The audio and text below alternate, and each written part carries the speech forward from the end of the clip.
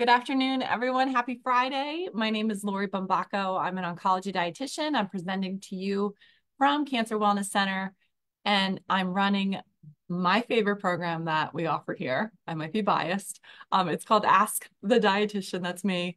And we pick a topic every month, and you get to decide what questions you want to ask related to that topic. And then I have 45 minutes to present my answers to your great questions. Every month it happens, people ask questions that are unrelated to the topic. And I really appreciate that, but I don't have the time to offer any answers to those other questions that are not topic related. So what we decided to do is add in another program. And so we're going to have our first Ask the Dietitian top 10 most commonly asked questions. And we're going to have it on Monday, April 22nd. So please check the website, Cancer Wellness Center, and check the calendar and see if you'd like to register for that program. We also have a really fun program scheduled coming up this Monday, April 8th, and it's a collaboration with myself and a local smoothie bowl restaurant, we're going to call them. And it's all about building nourishing smoothie bowls. And it's in person, which is very exciting. So hopefully we'll have much more opportunities similar to that one in the near future. So what I'm going to do is share my screen and share my PowerPoint presentation. For those of you who registered, you will have a copy of this sent to you. And if you're joining us live on Facebook, thank you and welcome. So our topic for the month of April is all about nutrition and leveraging nutrition to support our energy levels and also reduce fatigue. So if you remember, if you were paying attention at the last Ask the Dietitian, I introduced this guy, Potato Pete. And Potato Pete was part of a campaign in the United Kingdom during World War II, and it was called Dig for Victory campaign. And we had a similar campaign here in the States. It was called Victory Gardens. And the idea was that they were encouraging citizens to eat more healthfully and sparingly by growing their own. And potatoes just so happen to be a vegetable that's pretty easy to eat, but then also too is quite versatile in a bunch of different recipes and pretty nutrient dense. But growing our own really helped to kind of conserve some of the resources that were being exhausted during the war effort. So this gentleman, Potato Pete, the way that he was advertised, this gentleman, this lovely tuber, he was advertised as being an energy food. I thought that was very special and appropriate for today's topic. So he was everywhere, right? He was on leaflets. They had him on the radio. They even created this 11-page cookbook that you can access online. I found it. And this is the cover of that cookbook, Potato Pete's recipe book. And this is just an excerpt from one of the recipes. And it was sort of like a section for breakfast dishes. And as you see, he's suggesting I give you pep to start the day. And I think, like, who wouldn't want that? A little pep to start the day, right? So maybe you're interested in some of these recipes. I would encourage you to just check out Google and see what you might find. But we certainly know that potatoes are a part of a healthy diet. And what we're going to talk more about is whether or not they or any other food gives us energy. That's what we're going to explore today. So what I want to do is first start with an overview of cancer-related fatigue, or CRF. I'm going to list the questions that were submitted, provide the answers that I have as best as I can, and then offer some additional resources and some recipes that you might be interested in. So cancer-related fatigue, it's defined as a severe, I think that's the operative word there, a severe form of fatigue among people with cancer. It's overwhelming tiredness, exhaustion, and weakness that does not go away with adequate sleep or rest. So that's not the remedy, right? We don't just sleep and rest and all of a sudden the fatigue goes away. It still persists through that.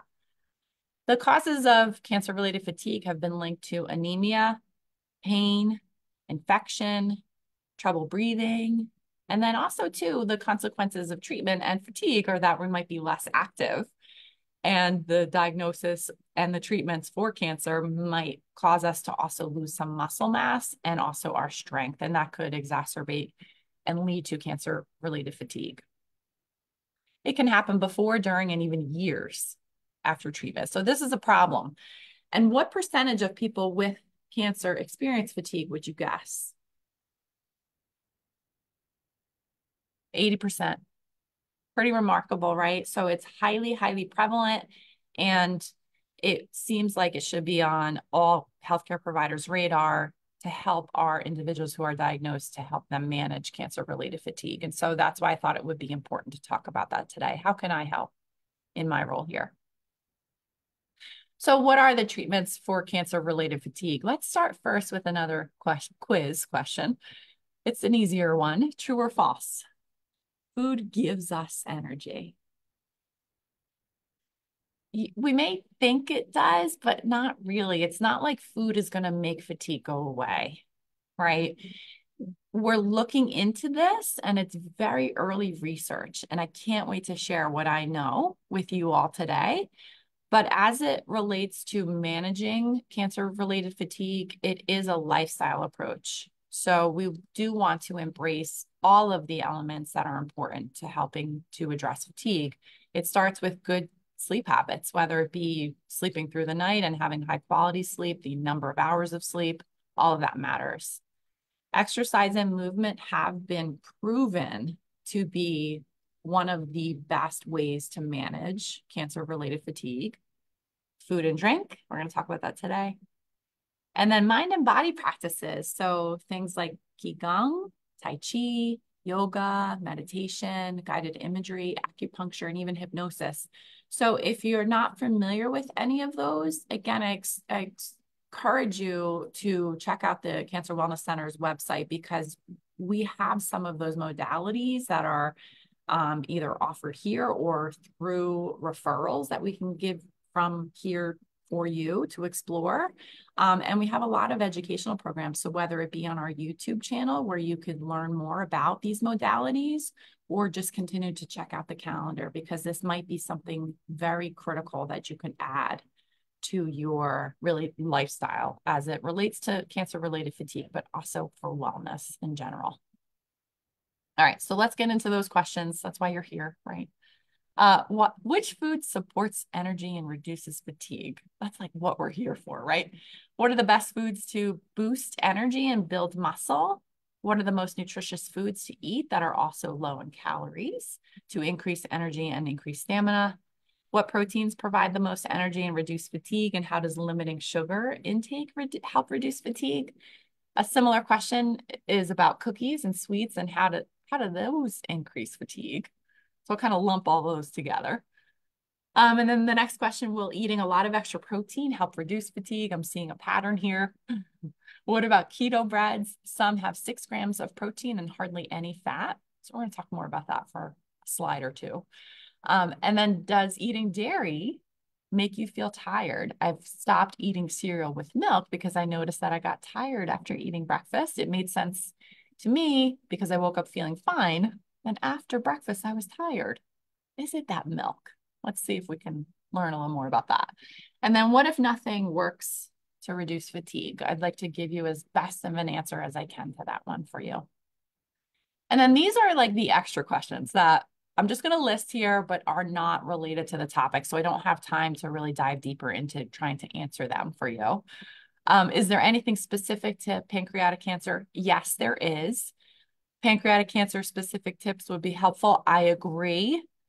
Please address the difficulty of eating for patients with a diagnosis of pancreatic cancer. I would love to do that. In fact, I have done that, and I'm going to share some videos for those individuals.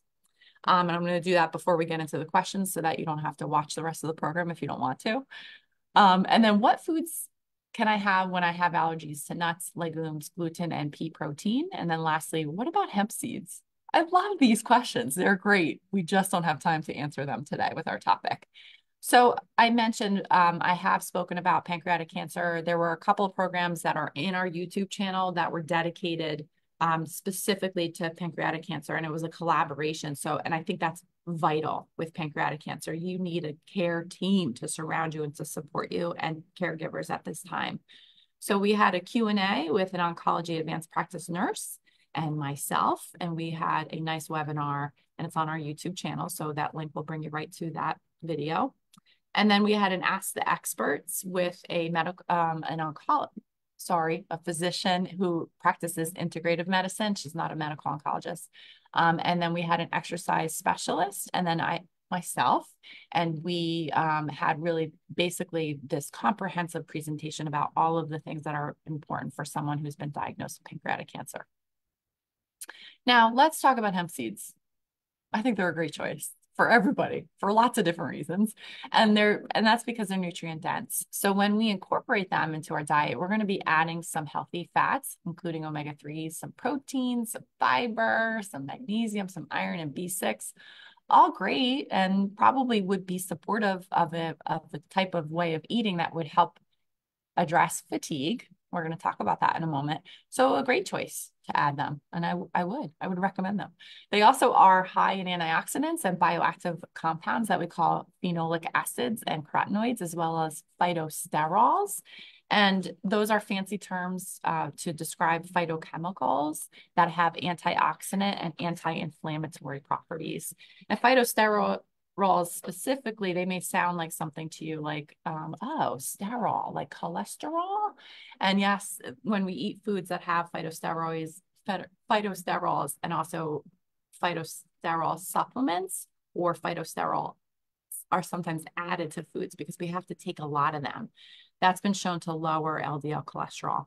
What do you know? Like effectively in an effective way too.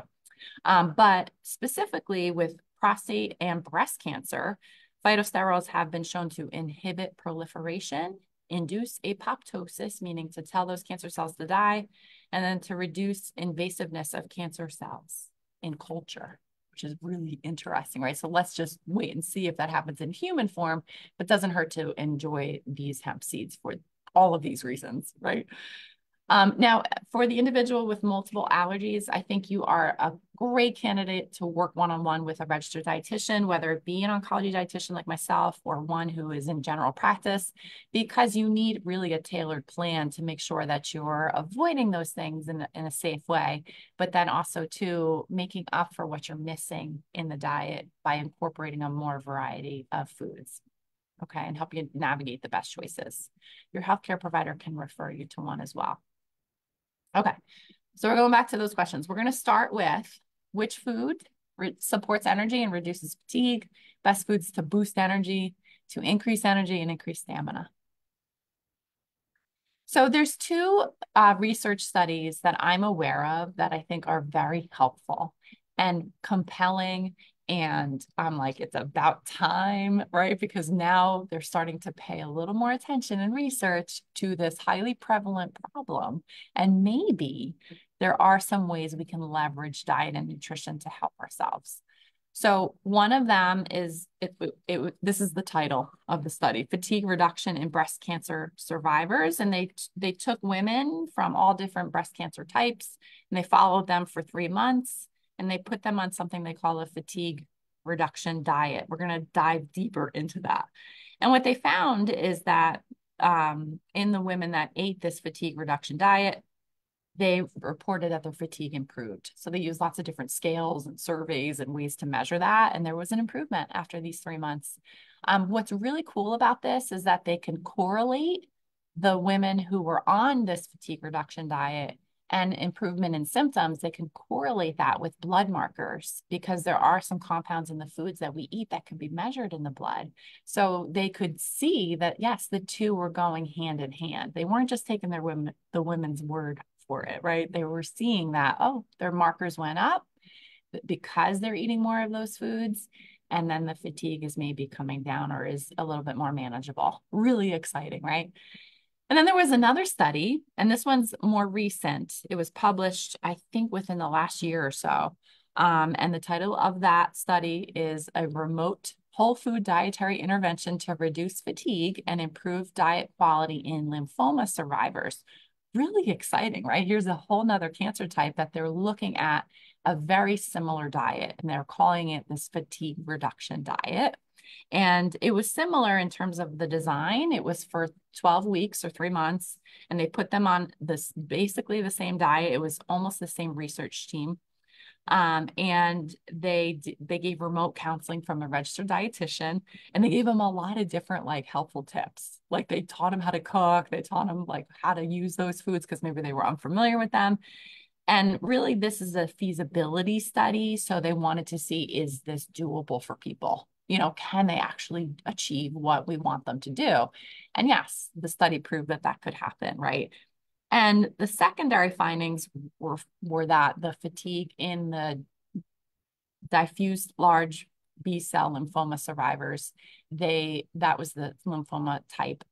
They found that yes, it did reduce their complaints of fatigue. So really exciting information here. And this is what we're going off of. Okay. So all of the information that follows are based on these two studies and that really interesting fatigue reduction diet, as we're calling it.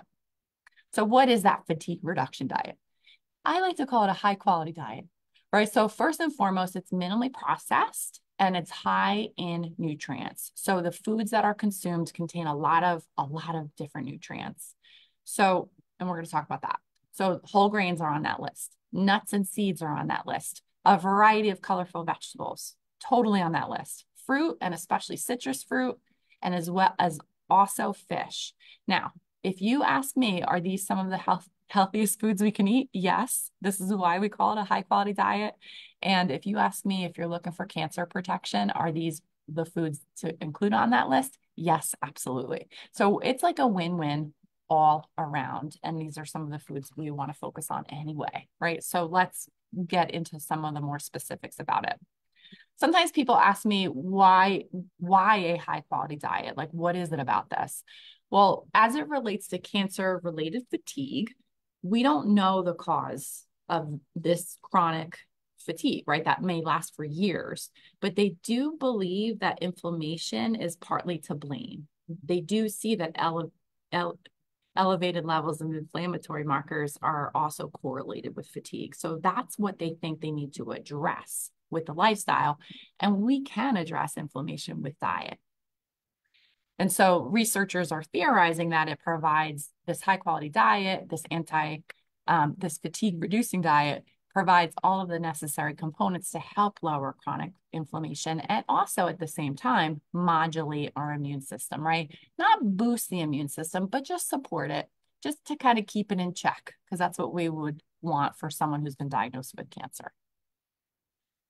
So, okay, I said I would go dive deeper into it. So let's do that. So this fatigue reduction diet, it's high in fiber. So if you noticed on that list, there was fish on that list, but a lot of plant foods and a lot of minimally processed plant foods. So whole grains are a really good example. We could have whole grains in a more intact form, or we could have them very highly refined and processed. And so we know we want to keep that fiber in the least processed way.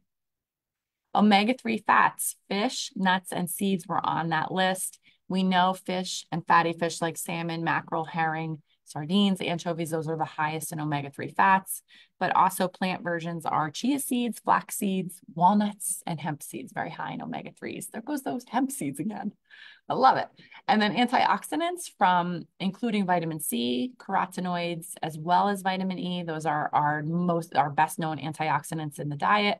And we find them in colorful fruits and vegetables, especially citrus fruit and also some of our seed oils. They're high in vitamin E. So there is something called this fatigue reduction diet, and I'm going to share a resource to give you access to it if you want more information. And this is sort of the snapshot of it. So this is what in those research studies, this is what they were telling participants to try to do to get at least half of their grains in a day that were whole grain sources, to have 5 servings of vegetables per day, and to try to really get a variety of color. As you can see there, dark green, right? And they're leafy green vegetables, a yellow or an orange, a tomato, because that has a special type of carotenoid, and then 2 others, or even more of the above, Then 2 servings of fruit, at least one of them from probably a citrus fruit because it's so high in vitamin C. And then one or other fruit that you might enjoy. And then 2 servings a day from those omega-3 fats, which might be fatty fish or nuts and seeds or the oil version of them. So what I see when I look at that list, I see lots of fiber. I see lycopene in the tomato, and I see carotenoids from the green to the yellow to the orange. I also see B vitamins from the whole grains and some of our vegetables. I also see vitamin C and E from our citrus fruit, from some of our vegetables, and then omega-3 fats from our fatty fish and those nuts and seeds. Now, someone asked a question, so I think here's a good opportunity to answer part of that question. Which ones are low in calories? If we're going to eat foods that help reduce fatigue and support our energy, but also are low calorie, these are it, right? So also these foods can help us if we're trying to manage our weight because they're relatively low in calorie. They're so full of fiber, so full of other vitamins and minerals, antioxidants, and they're full of water, right? Especially our fruits and vegetables, that there's not a lot of room for calories, which is really nice. So we can have a nice hearty portion and still help manage our weight. So a little bit more in terms of like specifics and examples. So whole grains, if you're looking at labels, we want at least 3 grams of fiber, if not more, per serving.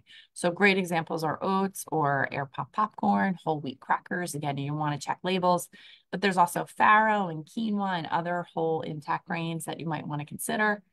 Vegetables, I mean, they're all great. I just listed some on the slide there, as well as fruit. They're all really great sources. Those especially, the first ones listed are especially high in vitamin C, and then our omega-3 fats that I mentioned earlier. Now we're going to move on to the next question. So what proteins provide the most energy and what foods builds muscle? Really great questions. I want to point out that extra protein does not give us energy or reduce fatigue, okay? Because that came up as a theme in a lot of the questions that were submitted. I'll say it again, extra protein will not give us energy or reduce fatigue.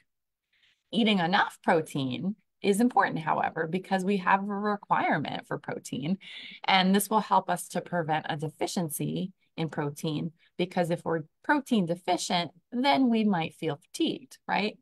I have more to this answer, so stay tuned.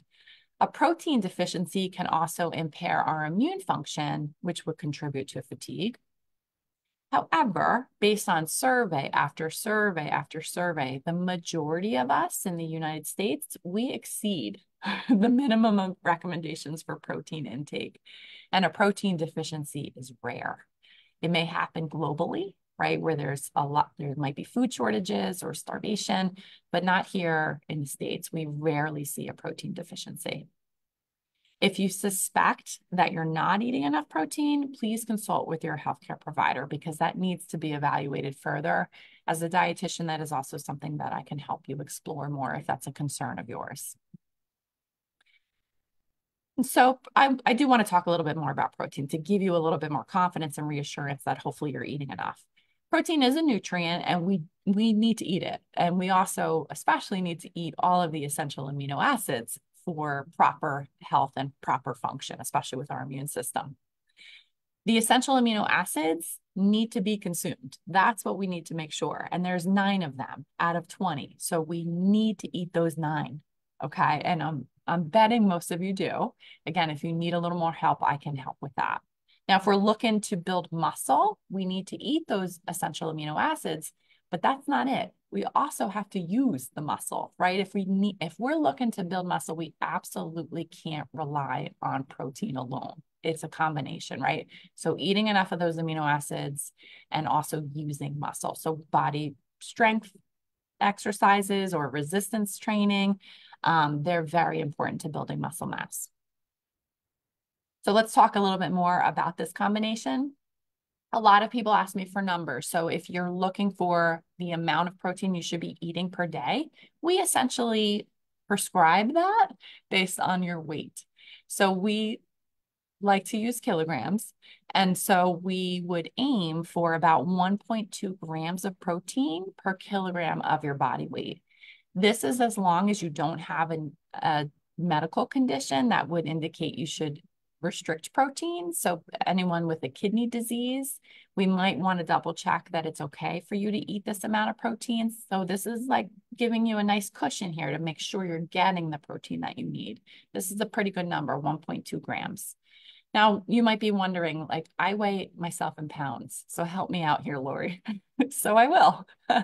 So each kilogram is 2.2 pounds, and that's why some people like to report their weight in kilograms instead of pounds.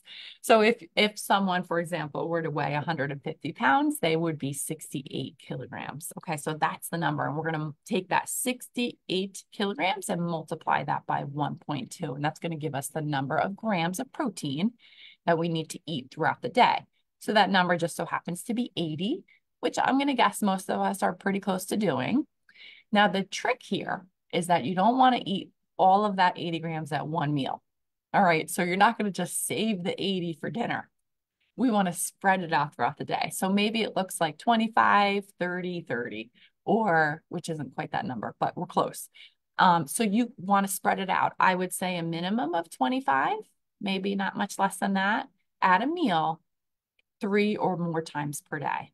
The reason why that's important is because it gives our muscles the protein that it needs at one time, and that's what's been shown to help in the synthesis of muscle, or at least in retaining muscle if we're under treatment, or especially chemotherapy, or if we're in heavy weight training regimens, we might lose muscle. So to prevent the loss of that muscle, that 25 plus some a few times a day, if not more, it seems to be the goal for most. We want to primarily consume animal proteins for that number because they have the highest amount of the essential amino acids that we eat. Okay, so that includes low-fat dairy, lean meat, fish, and eggs. Now, some of you who might be mostly plant-based or vegetarian, yes, you can eat all of the essential amino acids, but you do have to do some work to make sure you're eating enough of them, because some of the plant foods, even if they are a complete protein, they might not have all of the right amount of the essential amino acids. Just because they have them, they might not have enough that we're looking for in terms of reaching this goal. And that's, again, where a dietitian can help. And then we're going to aim for weight training at least 2 times per week, get the go-ahead from your healthcare team. And that would be a great thing to also explore here at Cancer Wellness Center, because we have a lot of services to help you with that. So again, eating enough protein throughout the day, I just want to give you a glimpse of what that might look like. Breakfast might be some Greek yogurt with some chia seeds. I also added in some omega-3 fats there for you. And that's going to be very close to the goal. Lunch could be something like canned tuna with a side of quinoa and broccoli. You're going to reach your goal. Dinner, lentil soup with, I'm thinking the roasted chicken's kind of on the side. You see what I did there? But that's going to be this is sort of plant-based, and it's going to give you the amount of protein that we're looking for if you're looking to build muscle, if you're looking to prevent the loss of muscle, if you're looking to make sure that you're eating enough protein to support your energy and reduce fatigue. This might be an important way of looking at your choices. Now, snacks can also be high protein and minimally processed. So a handful of almonds, edamame right out of the pod, really high protein choices here, and nutrient dense besides. All right, we're moving on to the next question. How does limited sugar intake help reduce fatigue? I love this question. So it's a matter of how much. Okay, so if we're looking at our energy levels, it's how much, right? And a lot of times it's just the right amount, not overdoing it, not underdoing it. And that's the same case for sugar. So too much sugar is really what the issue is. And extra sugars in an overall diet, they reduce the quality of the diet, right? If we're eating a lot of highly sugary foods, then we're not eating a lot of the other stuff they want us to eat, right? So they sometimes replace that. Extra sugars in a lower quality diet may tip the scale in our body towards a more inflammatory kind of a state. Extra sugar foods replace high quality nutrients, right? So there's a matter of a few things going on here. It's not the sugar directly, it's the how much, and because we're losing out on the other stuff because we're eating too much of that. Okay. So we do recommend in an overall high quality diet that we limit. We don't have to restrict them, but we limit. So think about like 90-10 or 80-20. You know, there's still room for these extra sugar foods, but just in the minority of the time. Okay. So sugary beverages, I would absolutely put on that list because they really are concentrated sources of sugar.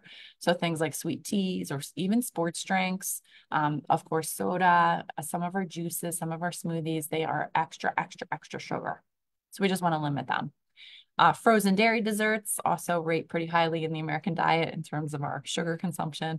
And then our sweet snacks. So donuts, cookies, brownies, even homemade ones, right? Like we know how much sugar we're putting in them. So we don't, again, have to restrict them altogether. We just need to eat them in much smaller quantities. Will eating a lot of extra protein help reduce fatigue? And what about those keto breads? So I sort of talked about that protein, and I'm going to go back to it just to summarize what the extra protein does not do for fatigue. It doesn't really help, right? So eating enough is what matters. I'm going to talk about that after I talk about keto, because anytime I have an opportunity to talk about keto, I'm going to take it. All right. So keto breads that have 6 grams of protein and hardly any fat. I'm so glad whoever asked this question asked it and then also put that in parentheses because that for me was I was very curious about that. What kind of a keto bread hardly has any fat? Because keto is all about the fat, actually. Did you know that? So I'm going to show you an image of a modified keto diet. So this is modified. This isn't even truly a keto diet. It's a version of it, but it's an easier to do version of it. So it's not strictly keto. So this is what it would look like. So in a mix of the macronutrients in a keto diet and a modified one, this would be 82% fat. So 82% of the calories you consume are coming from fat, right? So if a bread hardly has any fat, it's probably not fair to call it a keto bread. They're taking advantage of that. Now, what I do want to mention about this, most of you probably know, keto diets, all the versions of the keto diets are pretty low, if not very low, in carbohydrates. So 6% of carbohydrates in a modified keto diet. In a standard, healthy, high quality diet, we're going to go up to 45 to 65% of calories. So 6% is really low here, right? Really, really low on keto. But the other thing to point out is that keto diets are also low in protein, sort of, right? So only 12% of calories from protein in the modified version. The reason for that is that if you're eating so low carbohydrate that when you do eat some protein, if you eat extra of it, the body actually takes that protein and uses it the way it would use carbohydrates and it turns it into blood sugar because our body has a preference to use carbohydrates for its blood sugar production. So if you truly pursue a keto diet, you technically have to go lower in protein. And that's an important point and concept to get across to everybody. So it's not like Atkins. It's not like we're eating protein on a keto diet. We're eating actually pretty low protein. We're eating all fat, right? That's what we end up eating on a keto diet. So it's very high in fat. So about this keto bread, I don't know that it's really technically keto. It sounds like it's a high protein bread, probably low carbohydrate and high protein. So what we're looking to do, right, if we're really looking to support our health and help in terms of maintaining muscle, we just need to eat enough protein and eat it in a way that I described earlier. Keto breads, in this example, I'm going to assume they lose an element, a very important element of the fatigue reduction diet. If you're paying attention, you're going to know what it is. If it's low carb, it might be low fiber. And remember, fiber was something that was standing out about this fatigue reduction diet. And we know fiber is important in reducing fatigue. We know this from research. So if we go keto, we're definitely going low fiber. We might want to take a fiber supplement if we're on a keto diet. I've worked with individuals on this. But it's important to point out that that keto bread might not be helping in managing fatigue. Okay. Those following a ketogenic diet often report fatigue as a common side effect. So it's another thing to point out. And it could be the initial phases of it when someone is drastically reducing carbohydrates. That is a side effect. We know they become fatigued, or they could be fatigued from a lower calorie consumption. There could be a lot of reasons why someone might be feeling fatigued on a ketogenic diet. But I wanted to share that bit of information too. So what's the bottom line about this protein? Remember, and I think it's worth reiterating, extra protein hasn't been shown to reduce fatigue, right? So eating extra protein isn't necessarily going to help us. We just want to eat enough. We want to eat enough protein. You can use that calculation I offered, and this can be an important way to make sure you're eating enough to prevent a deficiency, which a deficiency could then lead to fatigue and could lead to the loss of muscle and improper immune function. Okay, so it's all about that Goldilocks effect. Eating enough, not too little, not too much. Next question. I thought this was a great one. Does eating dairy food make you feel tired? I've stopped the milk in my cereal. Thought that was interesting.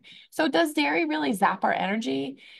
Maybe you've heard of this. Milk contains an amino acid called tryptophan. Yes, the tryptophan we eat in our turkey on Thanksgiving. And tryptophan independently has been shown to improve sleep and mood in the elderly. So tryptophan's a good thing, right? Now, it's very high in milk. So tryptophan helps produce serotonin and melatonin. So that's a good thing. Serotonin is a neurotransmitter that improves mood. It has a role in cognitive reasoning and memory. And melatonin, you may have heard of this. It's a hormone released in response to darkness, which makes us sleepy at night. So if we're making melatonin all day long, yeah, maybe it's making us sleepy. I couldn't find any definitive research or data that like looked at this to answer this question, but it stands to reason based on your experience that the milk made you tired, right? And if you cut it out or use the substitute, maybe like a non-dairy milk, because there's a lot of alternatives these days. If you use that for the nutrition, and that doesn't make you tired, I would say just continue doing it. Are you missing anything by not having milk? Besides the fact that you might miss milk, you're not really missing anything. And I'm happy to explore that more and give you some recommendations if that's what you're looking for. We're going to move on to the next question. And this is the last one. What if nothing works to reduce fatigue? I thought that was a really good question. Oh, I wish I had a better answer for that. Do keep in mind that it's a lifestyle that they're looking at, because what's the root cause, right? And I'm going to talk about that in a minute, but think about the sleep habits. Think about exercise and movement as best as you can do, right? Anything is better than nothing. Think about what I presented in terms of the fatigue reduction diet, and could you more closely align some of your choices with that? And then think about the mind-body practices. These modalities are beneficial in more ways than one. So if you haven't tried any of these, or maybe one or two of them, maybe it's worth exploring. If you're really willing, and I know it's probably not easy, but if you're really willing to try, to really address this from all angles. I think it's important that you discuss what you're feeling with your healthcare team always and be an advocate and ask some questions. What is causing my fatigue? Because it could be the anemia, right? And is the anemia being managed? Is it pain that you're having? Is it a mood disorder like depression or anxiety? And could that be treated? Could there be other things that you can do? Because knowing the cause is important, right? What can I do to have more energy? I think that's an important question, because then you'll get some more specific answers and direction. Is exercise recommended? We know that this is probably the most helpful way to address fatigue is movement, believe it or not. It seems counterintuitive, right? But definitely there's movement, exercise, there's exercise, there's anything that is going to be helpful to reduce fatigue. Relaxing activities also have been shown to be helpful. So, maybe it's important to ask that question too. Is there something I can explore there? And then how much sleep should I be getting at night? I love that. Like, what a great question. Should I be getting 7, 8, 9 hours? Or should I be I'm only getting 6. Is that enough? And what if I'm sleeping during the day? I think exploring that further, because sleep is so vital for our health as well, is important. And maybe there is some treatment or other modalities to consider for managing your sleep. Okay. So just wanted to also share some resources and tips. The National Cancer Institute has some good information about cancer-related fatigue. So if you're looking to have more of a comprehensive understanding, more so than what we just talked about today, this is a good website to visit and bring this to your oncologist or your care team.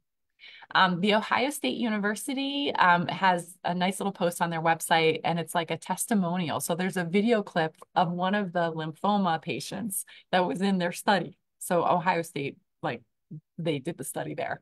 And so it's a nice little blurb. It's like a 2-minute read, and then a nice little video clip of this gentleman and his spouse and how they pursued this fatigue reduction diet and how it really made a difference for him.